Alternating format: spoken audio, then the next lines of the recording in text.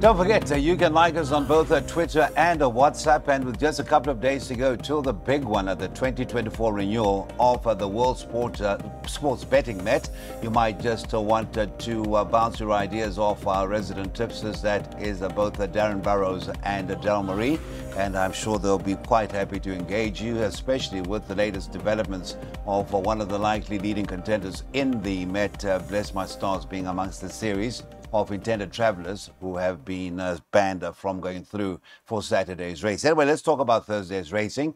We are at Turffontein on the inside track. First race off at 12:25.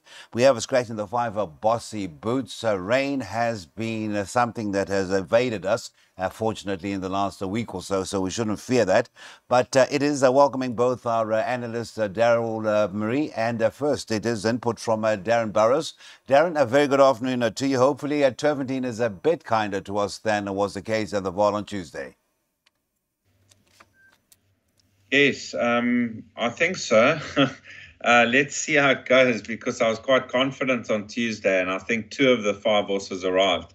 But race 1, Dow Solo, she's a speedy filly. She doesn't quite find extra in the closing stages, but last time out was a much improved run after being beaten at 6-10 previously. She must have a chance. A horse like Enchanting Lady was under 2 lengths behind Dow Solo last time out, so there's not much separating them. And then you've got Gold Agents. I think all 7 runners I've actually marked with a chance. So I don't think it's a race to get involved in, but I thought 1 and 2, the horses to beat. 1 and 2, the horses to beat for Darren Burrows. That is in the first leg of the bipod. 1 and 2, Dow Solo stable, having a couple of winners yesterday. And of course, that was a day before yesterday on Tuesday. And that was with Tony Peter actually sticking us into the second one, which we would have overlooked for win purposes, but won well. That did that runner in race number 2 after the impressive return to the track of Almond Sea. Were you impressed by Almond Sea, and what sort of a future do you see there, Mr. Marie? Yeah, Cecil, I mean, her high cruising speed really has her opposition on the back foot from the jump. I'd love to see her go on and train on and be something special. I wish so, for his sake, and for the Connections Hyperpain Syndicate. They deserve a special one.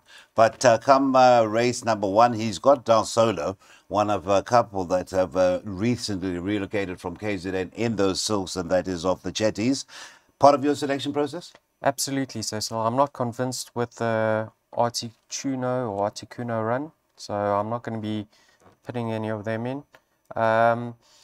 Dow Solo, you know, on debut, well, for a new yard, Mr. Peter said maybe she was just a little bit unfit for the 1160. I mean, she only came up for air close to home, and then she disappointed, but she set the record straight in her last start, and that wasn't a bad effort whatsoever. Certainly strong enough to feature over here. But number 2 does have a chance of reversing the form because of the draw turnaround. So 1 and 2 will suffice for me. I'm not looking past the 2 of them. Yes, and indeed, just touching on the selections there as we look at the bipod from Darryl, that is going to feature 1 and 2, and both our tips are in unanimity that 1 and 2 should see us through. And there's that banker, only bank in race 2, number 1, a midwinter wind. Now, just touching on that penultimate run as we move on to race 2, Darryl, that Coppola foam line suddenly looks better than it was initially. It was about 70-1 when it won for Grant Maroon, but I see Sakales Katulo came through and won last Thursday, so there's been a winner out of that already. 12:25 is the off time to that first leg of the bipod, and it's 1 and 2, the total outlay, 384 Rand. The PA starts in race number 2. We've lost the 5 Bossy Boots, leaves us a field of 7. This is a maiden plate over the 1200 meters. We're racing on the inside track. And the favourite in race number 2, that is actually 1200 meters. And the favourite, odds on. And after Tuesday, you tend to not just go in blindly, but I think this one should come through and win. Of course, we know at this early stage that Smanga Kumalo, after his unfortunate incident in the latter part of Saturday's card, who was carded to ride a mid-winter wind, will not ride. But irrespective of the riders, certainly does come in with a form worthy of respect. And a PA suggestion, a BA banker perhaps? Pierre Banker, and if you are taking any total to comes, you can certainly add him. I mean, you're not going to get rich, but Yes. in my book, he's a penalty kick, Cecil. He is a penalty kick, and the likely exactor swinger horses. What would you make those? Donna Mo, perhaps that run behind Yeah. Sukhumvit. But the second horse, the one that was just behind Donna Mo, didn't quite do the form line any justice. Yeah, I mean, a half a length. If she was a half a length better on the day, you would have said the form line's been franked. No, Yeah. but you thought, well, gee, this is one of those one of 4 or 5 dead certs on the card. Yeah, Cecil. The bookmakers aren't in the game of giving away free money. It's never that easy, but I'll be shocked if this one gets beat. I'm certainly including him in all my all-to-comes on the day. Okay, 4 to 10, as you say, can't get rich, but if you've got the horses to back it up here, you should be okay. All right, let's get to Mr. Darren Burrows and his thoughts as we round off our preview to that first leg of the PA. It seems confidence abound about the favourite being a very, very reliable banker. Mr. Burrows, race number 2, what would you say here? Midwinter Wind should win by 5, easing up in this type of company. Last time out, he moved up to Ryan's Boulevard and he was cruising and he just didn't stay the 1450. So the drop back to 1200 from a good draw on the inside track. He's a bank in all bets, but I can tell you Donna Mo, on her best Cape Town form, she is going to run a clear second. So if the exactor can pay 3 Rand, I suggest putting a couple of hundred, 1 by 9, and I think they'll run first and second. Thank you so much. 1 by 9. That is the suggestion for that first leg of the PA banker from Darrell, rather, in that first leg. And then there's a banker in the second last leg, and that is also Saddlecloth number 1 in race number 7. That being a Pretty in Pearls is certainly holding form. After that run over the 2,000, we'll be coming back to a trip of 1,800 meters. That is race 2, and that starts at 1 o'clock. All right, so race number 3 is off at 13:35. It's over the 1,200 meters, and we've got Max the Otter now has relocated to the Highveld, is with the successful satellite yard of Brett Crawford, run so ably by James Crawford. It is possibly a back-to-back victories that meets a similar type of field, has a decent draw of a 6 to contend with. Smanga Road on that day, it will be Pilisandem Claudia riding, because there is another runner that I take it will be ridden by the stable elect. No, it will be Mr. Lohaba, and that is simply magic. Now, as far as your selections for race number 3, Mr. Burrows, you've given us a win suggestion. Pray tell, what do you go for in race number 3? Max the Otter for me. I know that he's worse off at the weights with Simply Magic, but it was his first run on the Highveld after a break, and I thought it was an impressive victory. If you go back in his form, he was racing off at 88 back in the day, and he still ran third to Scalini, who's won again. Future Swing was behind him, has won, 3 or 4 since then. Kitchakal. That's the ability that he has. So I'm hoping that he can build on that effort. He's acclimatized more. I think he's the right horse in the race. And Turbo Power, he'll be staying on from a deep draw. I think he'll run into the money. One more to consider, the Blinker Strike Run for Cover. I think he will start seeing more of him now. Okay, but it is first choice and a win suggestion from Darren Burrows for race number 3, and that is the 3 Max the Otter, that is in the colours of Mr. Shirtlift's Greener Acres Trust. Word from you, Darren. I see the oldest jockey in the race, and the only full-time jockey is Pilisandem Claudia. I actually thought maybe I'd overlooked the apprentice aspect, but definitely not an apprentice as Pilisandem. Yeah, I think this is one of those young jocks versus apprentice races. Okay. I think, Cecil, you know, Max the Otter certainly found the right race last time out. It wasn't a strong field whatsoever. He only picked up a £3 penalty. I don't think that's going to be of any concern. And he's going to strip fitter. I think his rating's so low that he is going to be competitive once again. But it wasn't a strong field. I love the way Turbo Power turned it on last time out. You know, it was his first start with the blinkers. This horse has always had ability. and Donald gave him a lovely patient ride. I'm hoping they aren't going to change tactics from a wide draw. Just give him a nice chance to settle off the pace.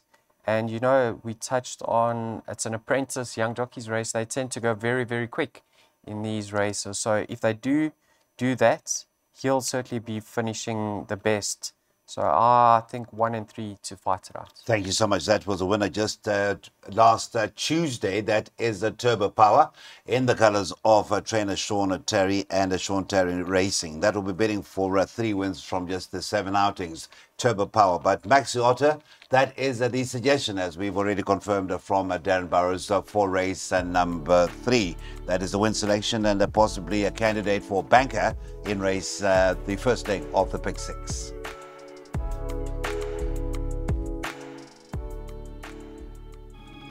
Okay, it'll be jackpot time when we get to race number 4 on the inside track of Turffontein. It is one of the higher rated races, the merit rate of 96. It's over the 1450. We've lost the 1 at Team Gold as well as the 6 of Faster Love. And that leaves us with a field of 10 runners. First of all, let's start with Daryl. Argo Alley has had that win and also 4th, not too far off them last time out, and that was at Turffontein, having won at the Val on WSB Grand Heritage Day. Has the 1450 as the distance, drawn number 3, all seems to be in its favour, and a winning rider on that occasion is back aboard, and that is Muzieni.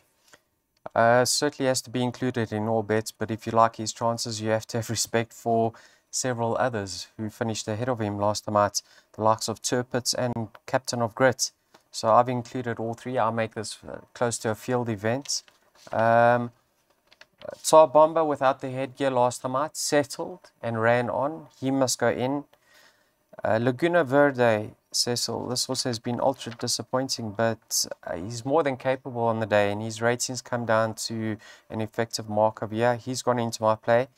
Don't know what's happening with the jockey arrangements. Is Craig Zaki retained by Mr. Shaw? I know he is definitely part of the Lucky Udenlarkers stable, and he seems to do a lot of riding for Mr. David Shaw, and is the Titanium Racing. Okay, this one is bred by the Clifton stud, but certainly there seems to be a bond there and some sort of an arrangement, but he does know the horse as well. Clyde has actually been tipping us the Laguna Verde for quite some time.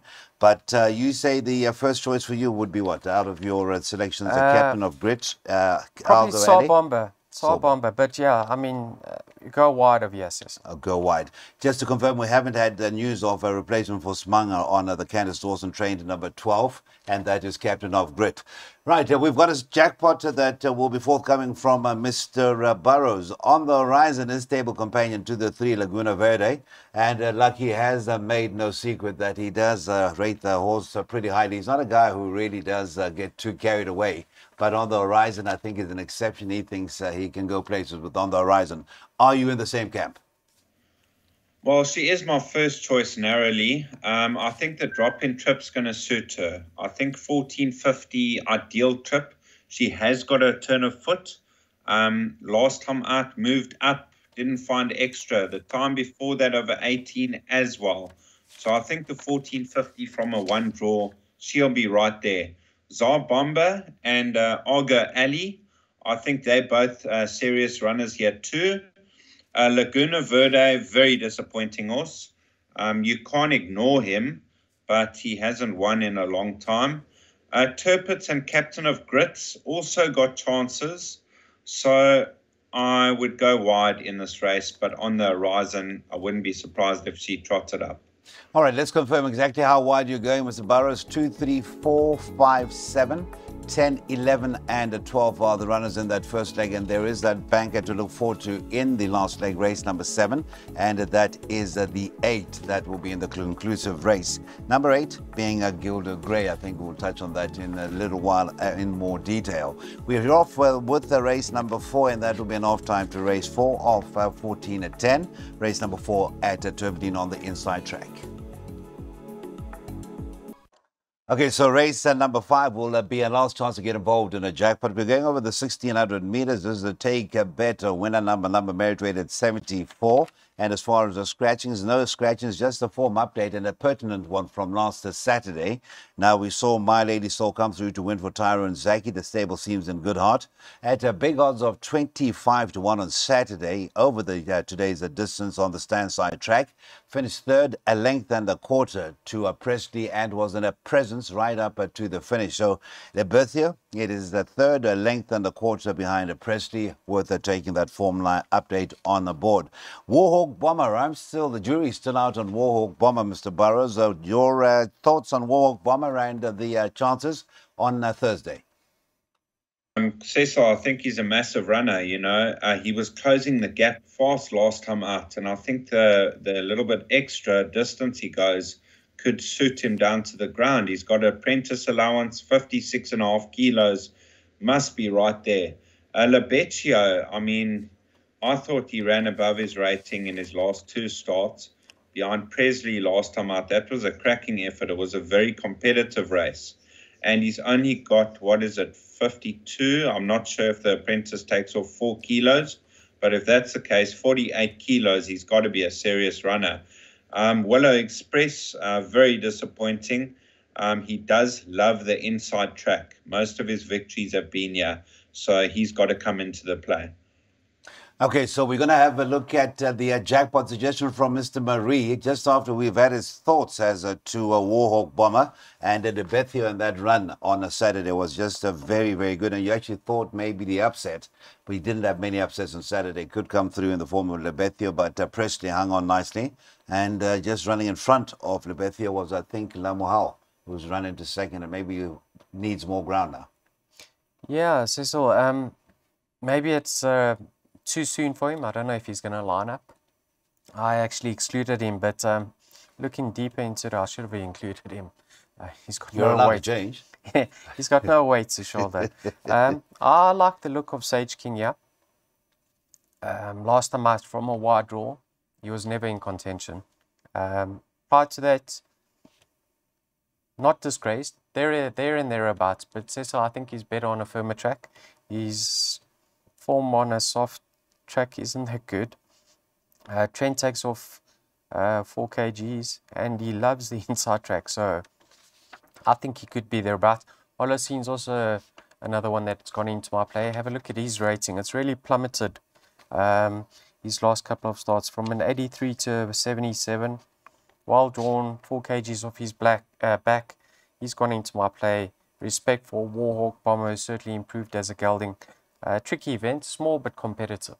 So Willow Express, I got burnt many a time. I thought after that Vix Princess 4 run, I thought we would actually have a forward performance the last time out behind a Slinky Mapimpi, but not to be. I had confidence all around, but maybe one more chance for me. Let's have a look at what Daryl has included in that first leg. What he's gone with Willow Express. He's also gone with Warhawk Bomber, the 6 Sage King, and the 7 Holocene. As you heard, the man does suggest that if he had a second chance, he would include the 8 the Tyrone Zaki runner, Libethio. So that is the jackpot getting underway. Race 5 at 14.45, the last of 2 jackpots on the afternoon.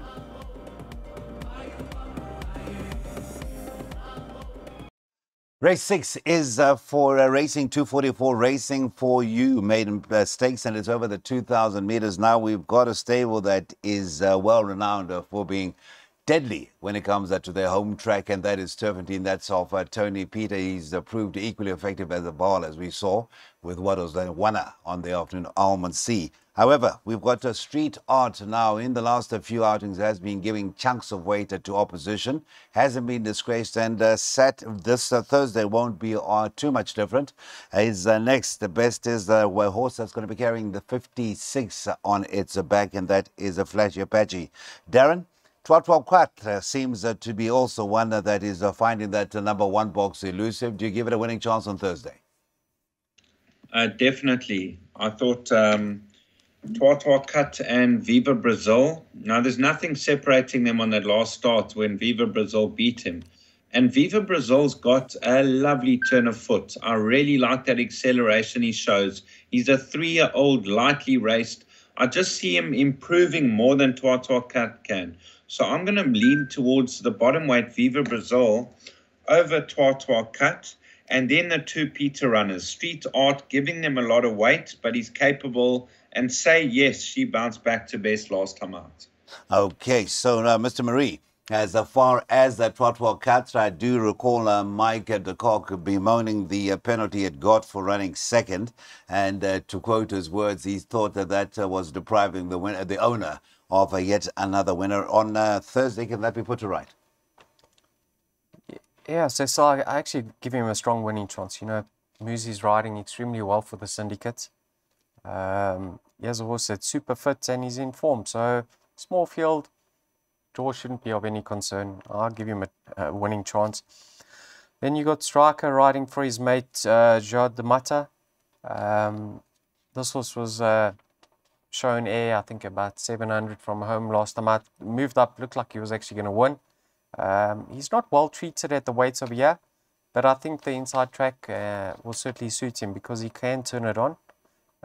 If you have a look at the weight structure of here, the filly Say Yes and the mare Terror Time come up trumps. They're best weighted. Now Say Yes, last time out, Cecil, have a look. She gave the winner 8 kilograms.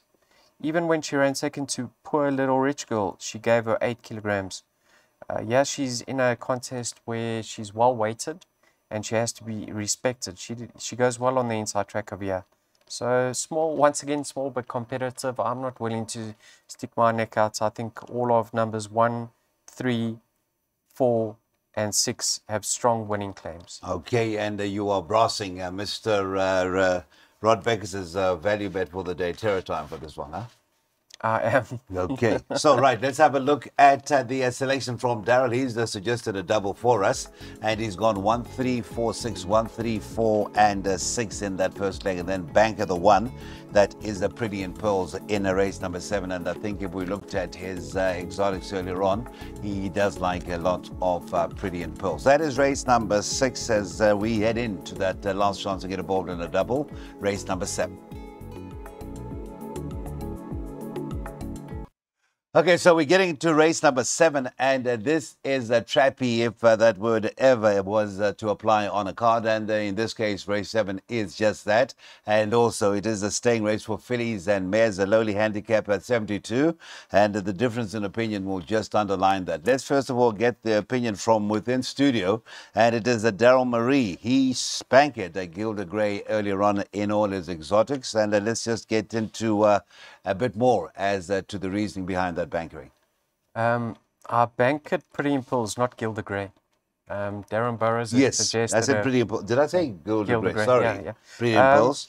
Yeah, so the two of us are going to be shouting against each other over here, unfortunately, Cecil, but that's the nature of the game. Yes. Yeah, Pretty in Pearls.